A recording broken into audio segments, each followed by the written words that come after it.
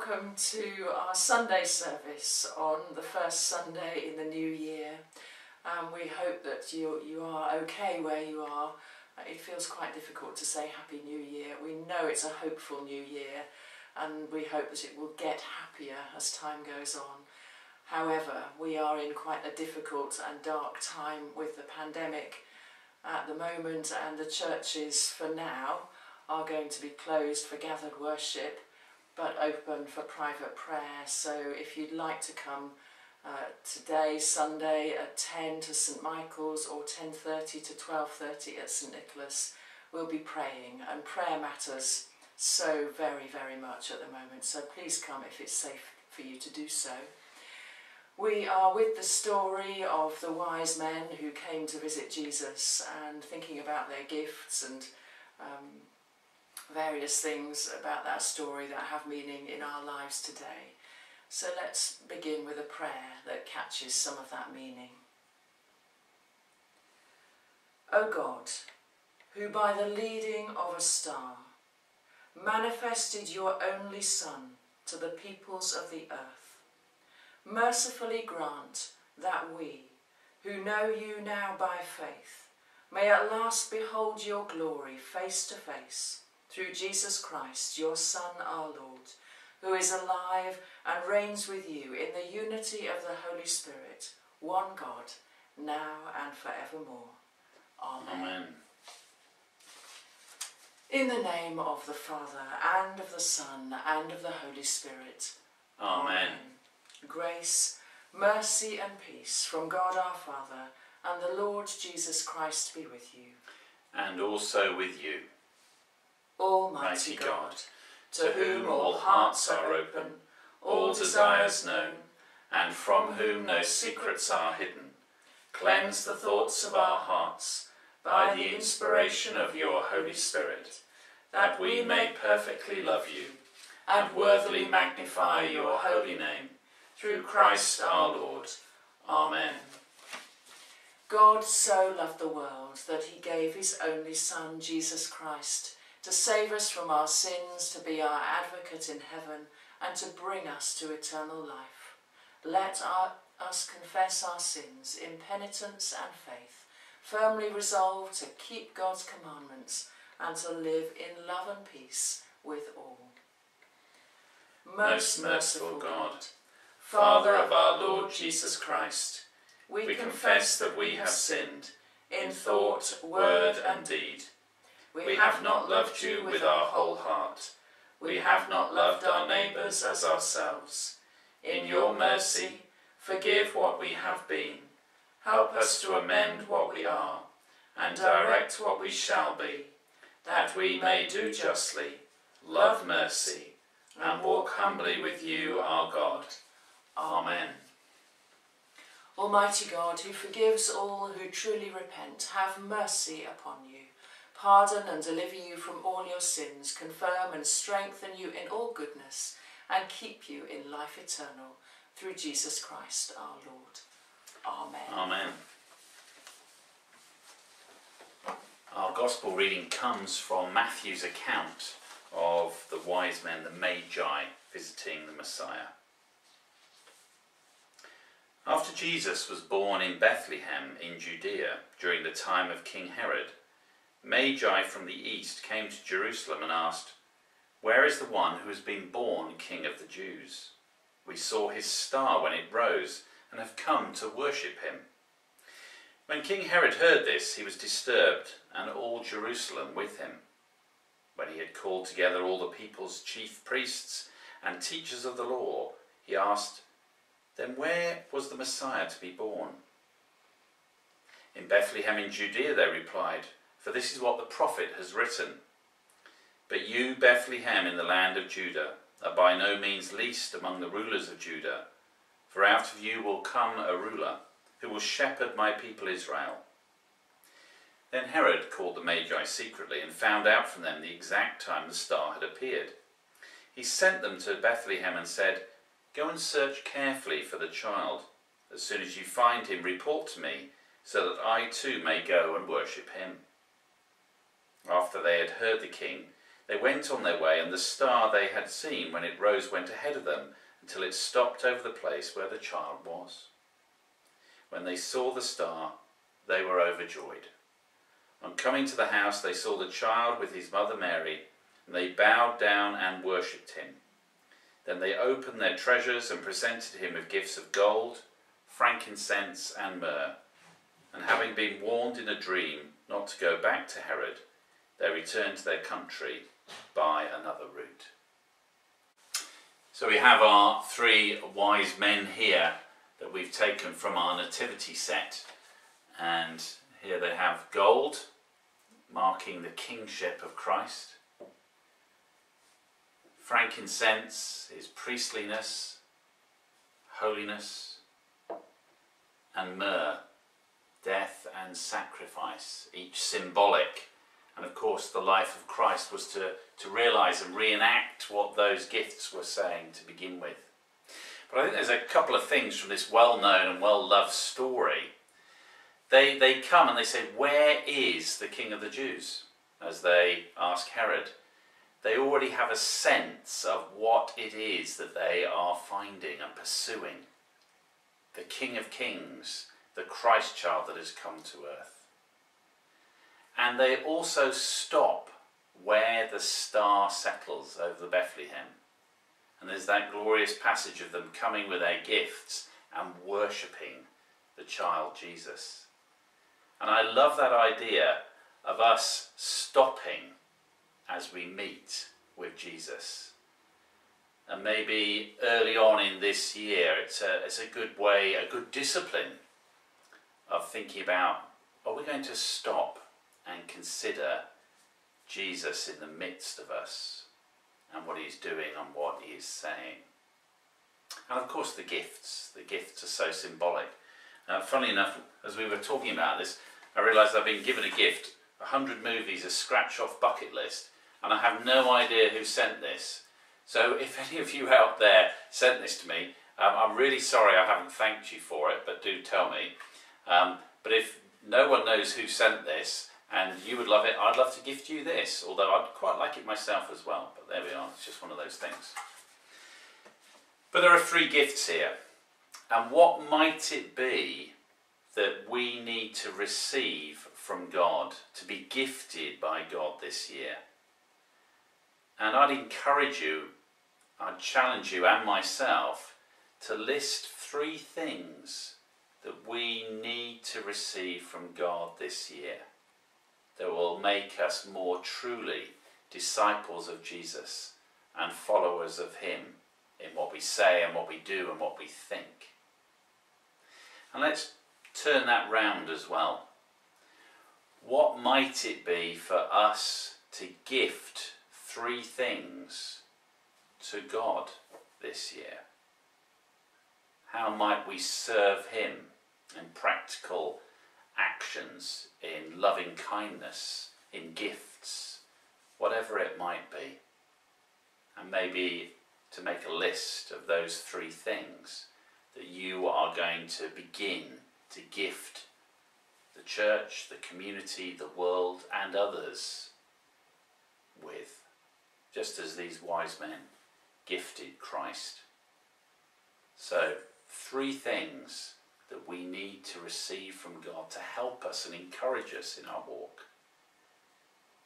And three things that we can bless others with. What might those be?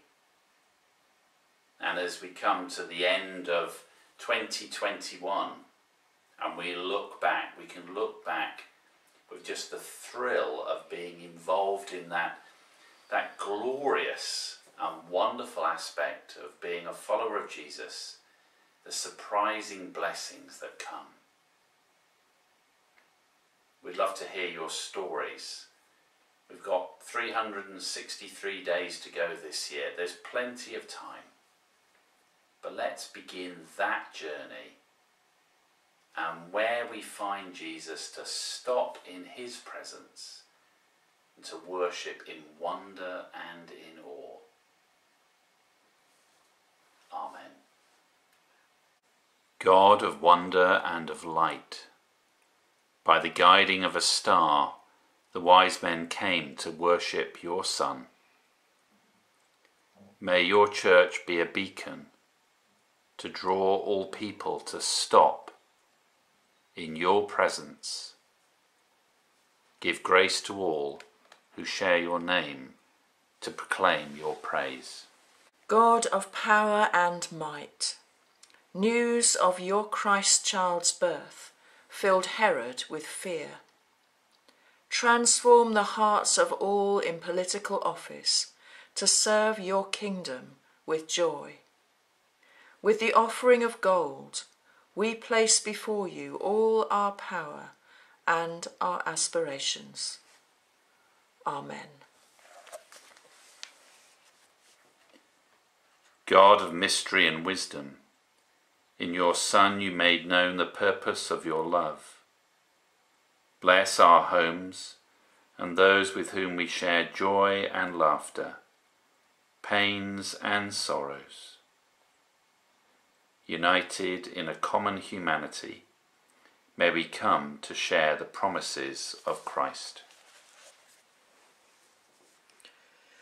God of healing and restoration, with myrrh we seek your anointing presence on all who suffer. May our hearts thrill and rejoice in you and your healing power. Amen. God of glory, your radiance fills the heavens, and our prayers rise to you like incense. Hear us as we lay before you those who have died in faith and fear. May we all come to see the dawning light of your rising glory. Amen.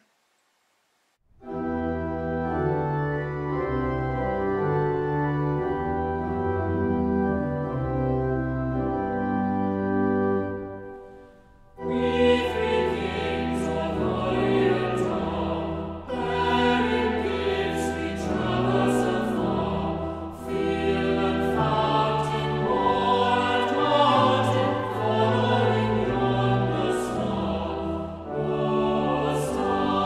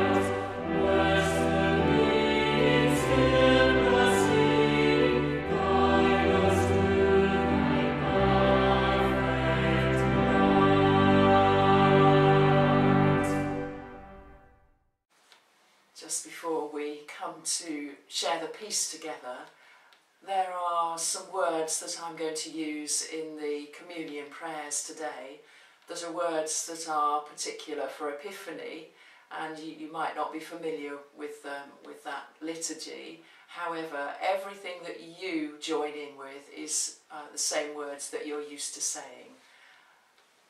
And wherever you are, we really hope that the peace of Christ is with you in your home, and we are going to affirm that today together and share it here, knowing that it will reach you as well. So Christ is our peace. By the one Spirit, we were all baptized into one body. Let us then pursue all that makes for peace and builds up our common life.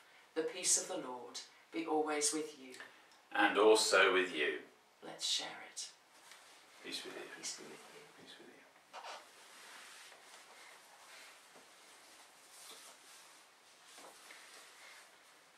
you. The Lord is here. His Spirit is with us. Lift up your hearts. We lift them to the Lord. Let us give thanks to the Lord our God. It is right to give thanks and praise. It is right and good to give praise to your name, Almighty God. You will us into being. You love us into faith. You inspire us to live out our calling as followers of Jesus Christ. Creating, redeeming and sustaining God, we praise your name and join the heavenly host together with your people here on earth, saying together, Holy, holy, holy Lord, God of power and might, heaven and earth are full of your glory.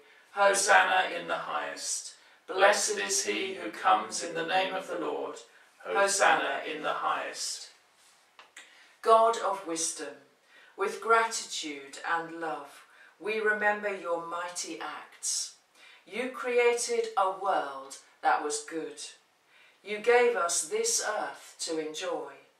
You trusted us to share with you in caring for it. And when we sinned, you still did not abandon us, but made covenant with our ancestors. You called your people to yourself, led them from slavery to freedom, gave them the law to obey, prophetic teaching to follow, and songs of hope to sing. Then, God of unending grace, you sent your Son, Jesus Christ, born of a woman, to be the glory of your people Israel, a light to shine in the darkness. To this light came travellers from the east, those already wise, seeking higher wisdom, finding greater wisdom in a young child than they had ever known. They offered their precious gifts. This child of Mary and Joseph was indeed the Son of God, the one who revealed your glory, transforming sin to goodness, disease to health, despair to hope, sorrow to joy, and death to life. Yet he too knew sorrow and death, bearing upon himself the sin of the world at Calvary, betrayed, deserted, crucified, and on the night in which he was betrayed, he took bread and broke it, shared it with his companions and said, "Take, eat, this is my body broken for you. Take, eat, do this in remembrance of me." In the same manner he took the cup and blessed it and said, "Drink this, all of you. This cup is the new covenant in my blood. Do this as often as you drink it in remembrance of me." God of wisdom and light, send your Holy Spirit upon us and upon this bread and wine. As we come together to eat at your table, we offer ourselves to you in praise and thanksgiving for your mighty acts. And we join together now in the words of the prayer that Jesus taught us. Our Father in heaven, hallowed be your name. Your kingdom come, your will be done, on earth as it is in heaven. Give us today our daily bread. Forgive us our sins, as we forgive those who sin against us. Lead us not into temptation, but deliver us from evil. For the kingdom, the power, and the glory are yours, now and forever. Amen. We break this bread to share in the body of Christ. Though we are many, we are one body, because we all share in one bread.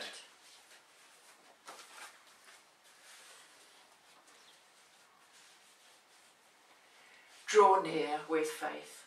Receive the body of our Lord Jesus Christ, which he gave for you, and his blood which he shed for you. Eat and drink in remembrance that he died for you, and feed on him in your hearts by faith with thanksgiving. Most merciful Lord, your love compels us to come in. Our hands were unclean, our hearts were unprepared.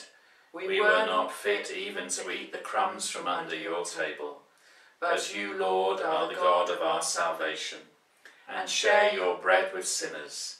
So cleanse and feed us with the precious body and blood of your Son, that he may live in us, and we in him, and that we, with the whole company of Christ, may sit and eat in your kingdom.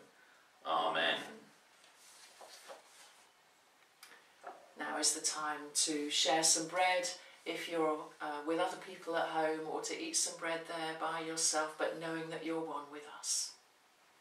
The body of Christ that was broken for you, keep you in eternal life. Amen.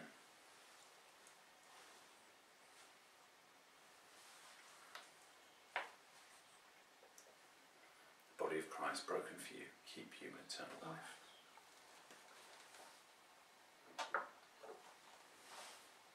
The blood of Christ that was shed for you, keep you in eternal life. Amen.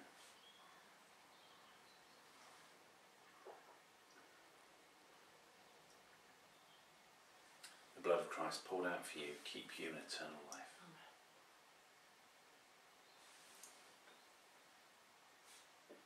Amen.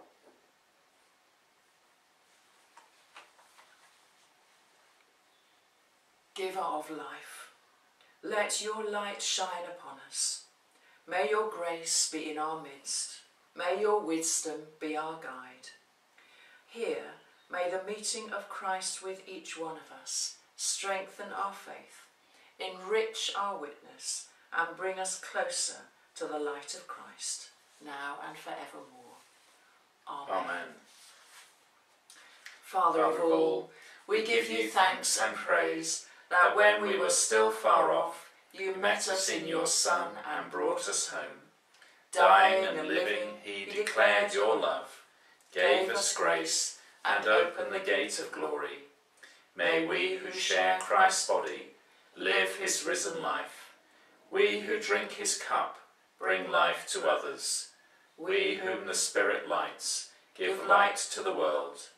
Keep us firm in the hope that you have set before us, so we and all your children shall be free, and the whole earth live to praise your name. Through Christ our Lord. Amen.